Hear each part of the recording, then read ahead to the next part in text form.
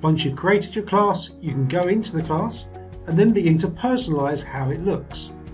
By default, Google will choose a theme for you, so it's picked up my maths class and given me a maths theme. I can change this by clicking on the select theme icon. And there are a number of different themes that Google has already got ready for you, so you can choose amongst them. So I could choose a different maths one there. I can also click on the upload photo option. This is where I can choose something from my account and upload that. When choosing an image, you need to make sure it's suitable, so that the area that you've got for the image as shown here actually shows what you want. So if I resize it, move it around a little bit, then I can select my new class theme. Another tip is if you want to upload your own photo, you can use an animated GIF. So if I go into my images, find an animated GIF, it's one of my favourites,